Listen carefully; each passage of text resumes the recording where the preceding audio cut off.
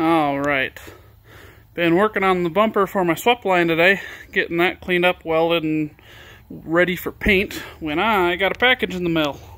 I got a low-car throttle cable.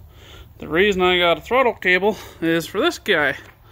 Driving this to work the other day, and my throttle cable broke. So, on the short, quick decision, tied a rope to the injection linkage and ran that through the firewall. And of course, finished driving it to work with my now hand-controlled Cummins. So, let's go ahead and see if we can get that installed today.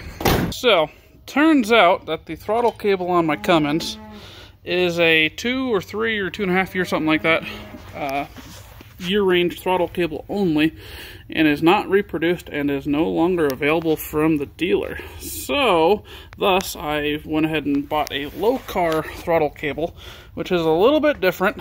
I ended up buying a 24-inch, which I think is a little long, and I can either make it work or cut it down. But the only thing I can find is the end for their throttle cables, or throttle brackets. So I think I'm going to have to modify my throttle to make this work, but I don't think it should be too hard. Otherwise, it just clamps through the firewall and then clamps into the bracket for the Cummins itself.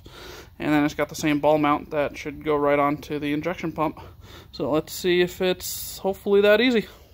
All right, let's see if we can get in here and look at this. I initially thought I was going to have to actually remove my throttle cable, or throttle bracket, I'm sorry, and cut it and re-weld it, but it actually looks like the bracket itself is already twisted, and it looks like I've got enough room and clearance to where I can heat this up in here and just straighten it, and it'll be ready for the new throttle cable. So let's see if we can make that happen.